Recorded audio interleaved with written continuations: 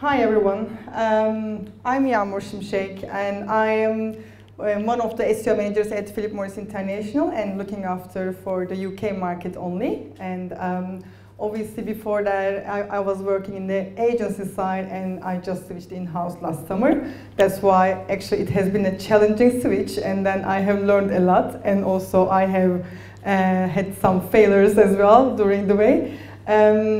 Obviously, as Mark mentioned, I'm also the co-founder of Global Cybersecurity Network, which is like a B2B website, a directory for cybersecurity companies, and we are producing content for them, and also obviously doing some partnerships and collaborations. So if you have any interest in, or if you know anyone in cybersecurity industry, we are doing free collabs and free partnerships as well. Just let me know.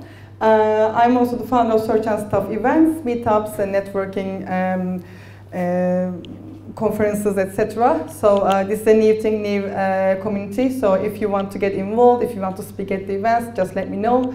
We are not that posh, but we are actually kind of trying to find different sponsors and different ideas for the event. But hopefully we will find more in the near future, and then pay for the speakers, etc., etc. So yeah, let's start. Obviously, my topic is a bit softer than the previous technical one, which was great. I learned a lot, thanks to that.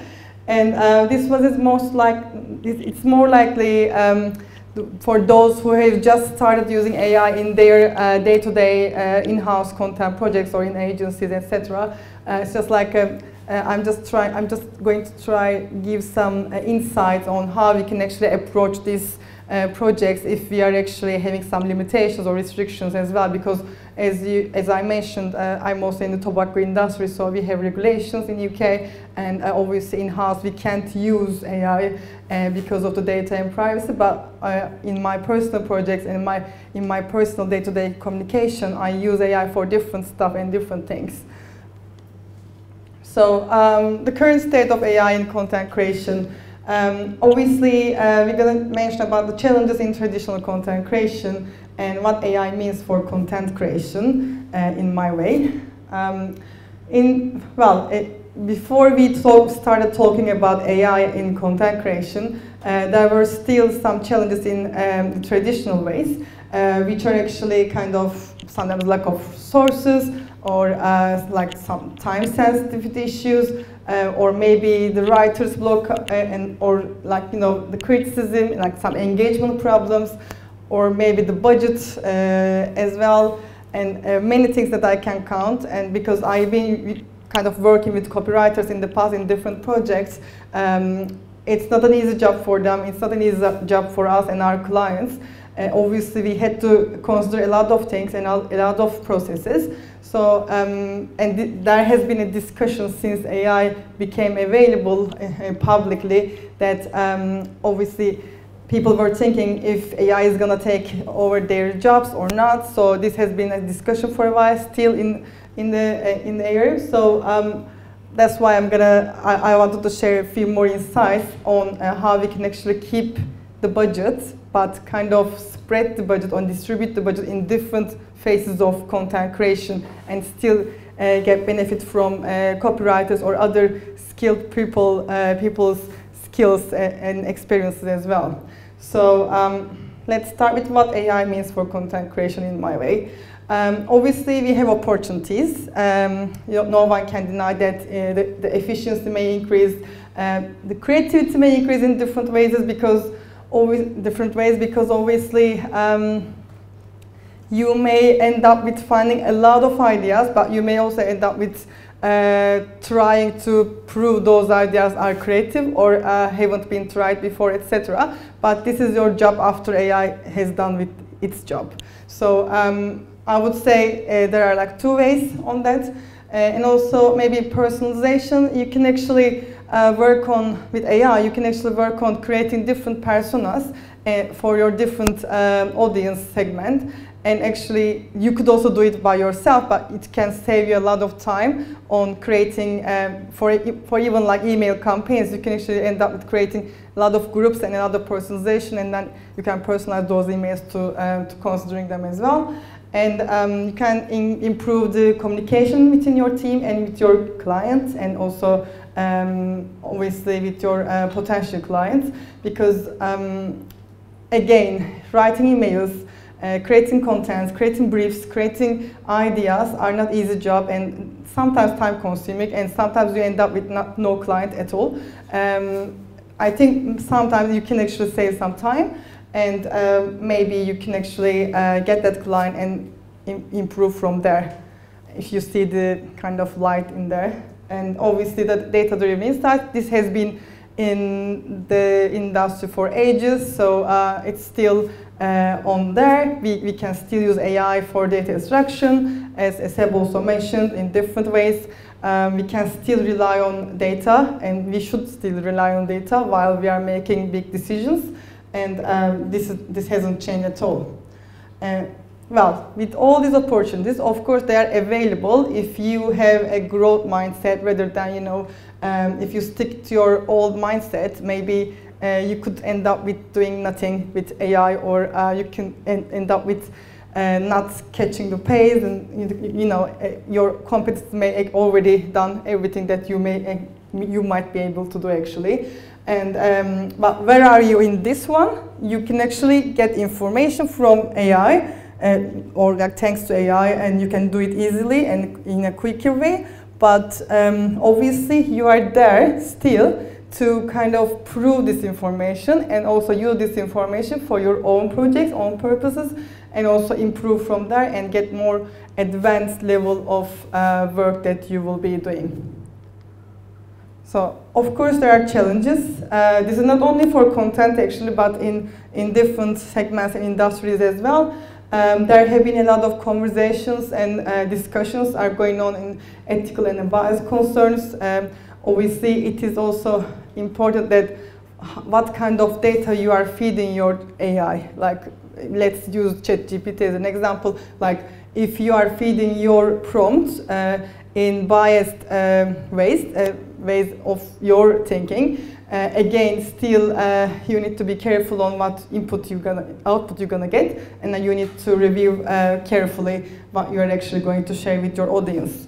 And loss of authenticity, which is actually, again, depends on you. You can get the information, you can get the content using AI, but the last work is actually yours to make it unique, to make it appealing to your own audience, like to make it creative or engaging.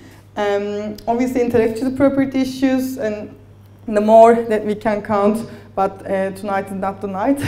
But actually, this has been like on the news, and apparently there hasn't been any solution made yet, because law and regulations are also getting updated after AI has become available publicly. Like one of the recent news saying patents on AI creations require significant human input. I mean, when you say significant, who's going to decide this, and how what is the criteria for significant human input? So all these things are not decided yet, and that's shared publicly or as formally and officially. So that's why we are always up on the air, and we are always like thinking what is right, what is wrong on different copywriting issues too.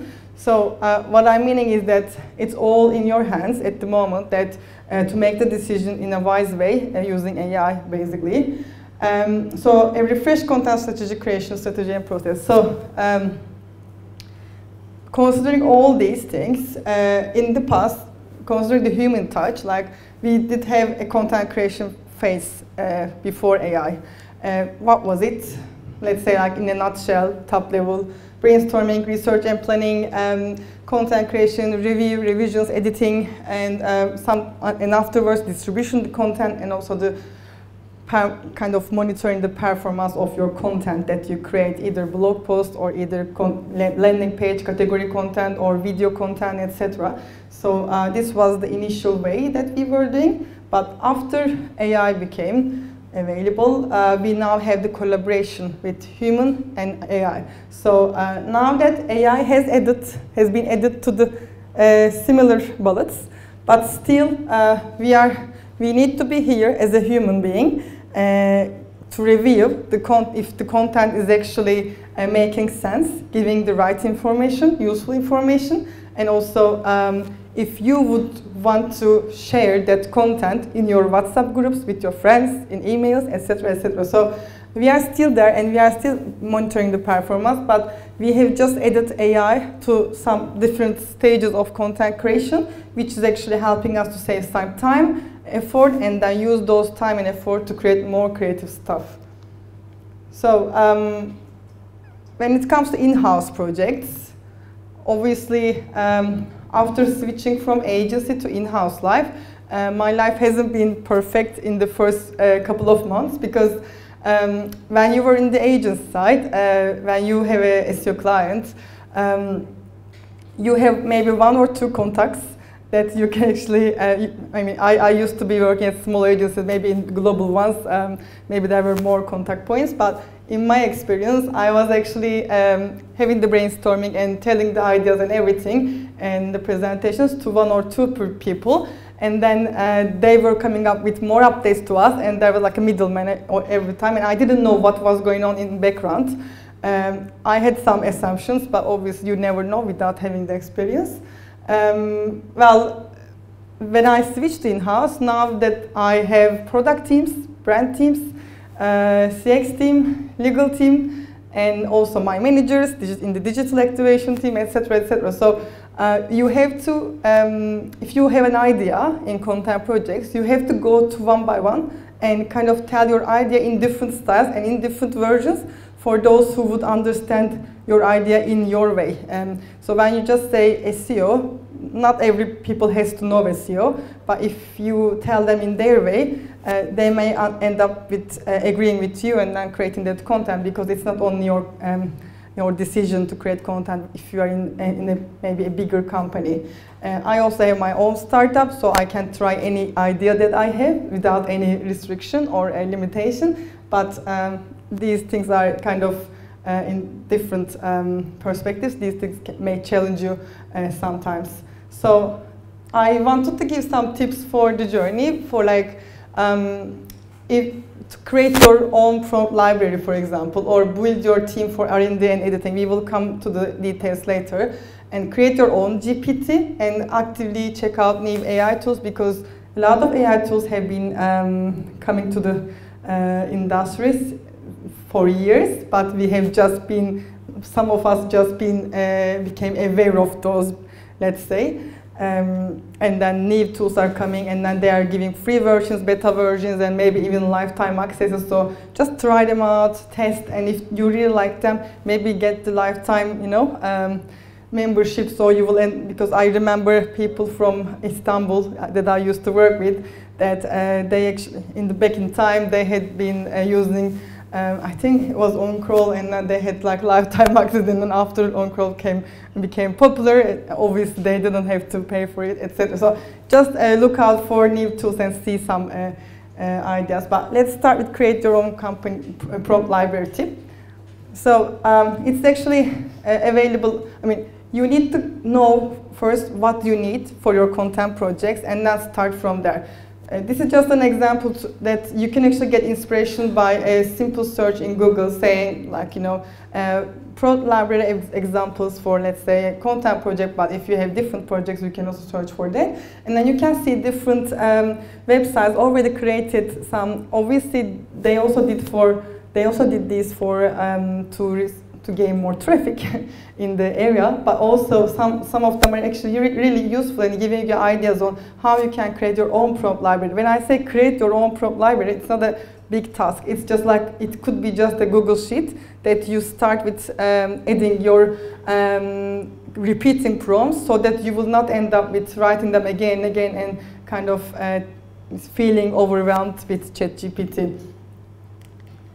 So I have my own sheet, but because I can't share data from my company, I just added the screenshot and the resource that I actually got the inspiration from. It's actually like a Google sheet, very simple. It is requiring your manual input, but at the end of the day, after you start adding the input and data, you will see that you actually have a really great resource for yourself. And if you bookmark it, and whenever you need some prompt that you can use on ChatGPT, you can actually just open that Google Sheet. You can just fill the blanks, and then you can just copy and paste to ChatGPT and use it if you have repeated tasks during the day. Because if you're in-house, I can imagine that you have repeated tasks, and I am not doing SEO sometimes. I'm just doing project management or content management or account management. So I think this is really important that you can even use this for your email templates, because I'm doing it and it's really helpful. And we will share the slides, I guess, later. So because I've seen some people are taking pictures, so I can also share later with the link. And yeah, create your own GPT. Again, this is not a big task. This doesn't require any coding or any additional support. You can actually go to ChatGPT and click on Create GPT, and then start having the conversation with GPT and telling it what you really want. In this example, for example, I came up with some ideas for landing page content, okay? So, but I need to tell my ideas to different departments in different versions. And this has been repeating for a while. So what I did was actually created my own GPT for landing page content projects, so that I can actually, when I have an idea and when I have the data and everything ready, I can actually go to my tool, add my inputs, and then it can bring me some email templates to share with different teams, like from product team or for even for side projects, even for investors. I can actually send them, okay, I have this idea, but in their ways and in their language and tone of voice. I can also ask for the budget for that landing page, because the landing page would require creating a tool inside, or a graphic design, or additional infographics or visuals, because search generative experience is coming soon, and we need to give people a reason to click on the content they have seen on the Google results. Otherwise, they will just end up with having the information there, and that's it. So I just wanted to give a few examples. I know it's really hard to read from there, but I can also share the slides later. But just to give you a bit brief, after that GPT creation, these are the email templates that I can receive for a very easy search or idea. And actually, before you go deeper with your idea, and then it will get rejected in like 6 months, because these projects takes time in-house, okay, especially for corporate life. So what I started doing is that if I have an idea, I'm gonna have this brief. I will provide the data, of course, and then if it will kind of bring me some positive insights from different teams, I may start going deeper and then bringing more data, bringing more ideas to support that idea, and then maybe end up with really having a good landing page and kind of a case study in-house. So I would suggest doing this for your own projects as well, if you are repeating these kind of things inside, and if you have restrictions, especially in different platforms.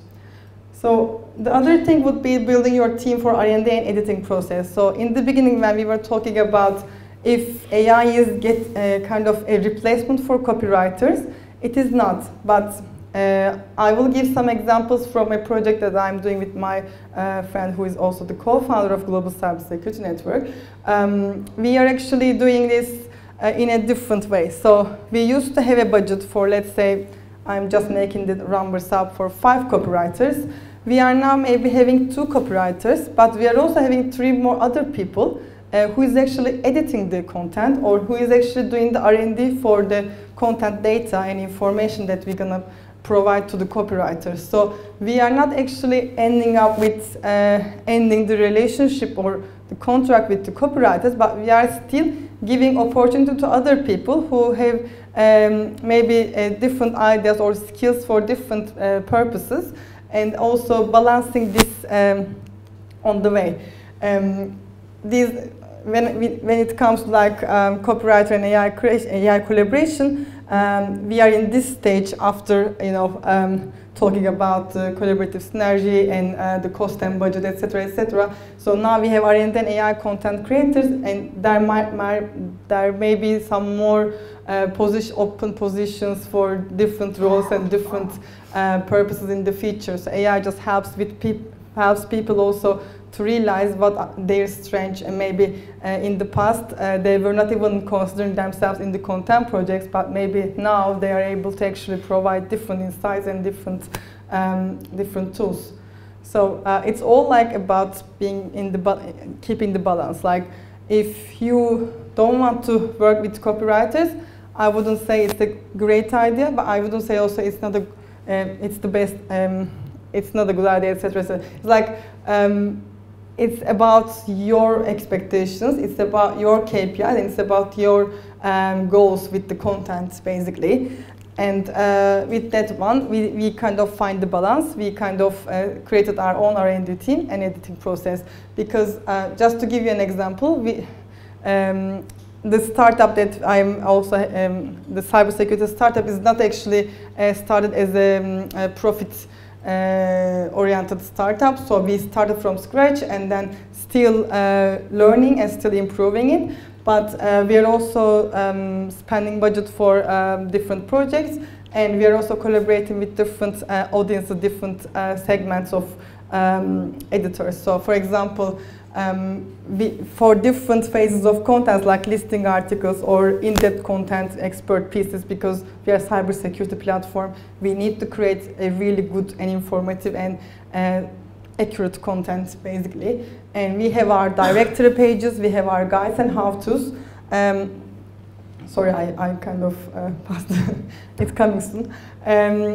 So we have all these kind of stages for content projects, but what we are doing is actually, for example, for listing articles, we know it's actually very, very easy to get it with ChatGPT. We can still have our R&D team to review the content. For example, top cybersecurity conferences you can attend in 2024.